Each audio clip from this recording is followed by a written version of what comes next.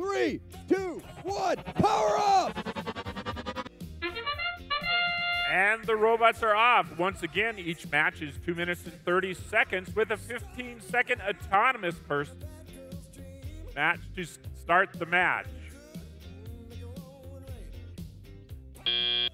As the buzzer sounds, the students step up, take control of their robots.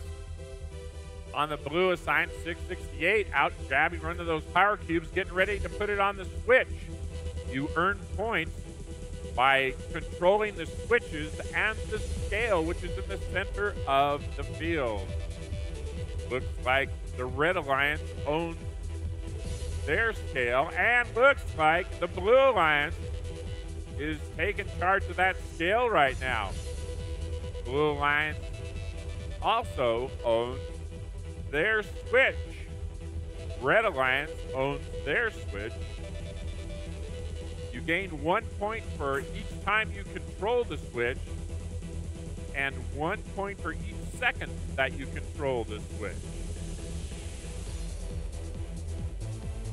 Red Alliance, 1492.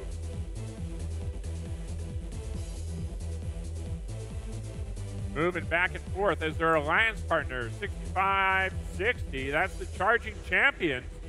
Reaching up high. Oh, looks like Blue's trying to take charge of the scale. But here comes Red coming back. And trying to take control of that scale in the center of the field. Blue Alliance is slightly ahead, 139 to 128. 40 seconds remaining in the match.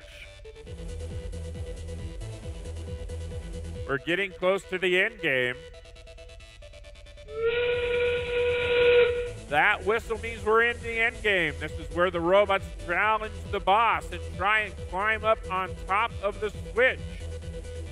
Teams that are parked on the platform on the switch are worth 5 points. If they're able to successfully climb, that's worth another 30 points.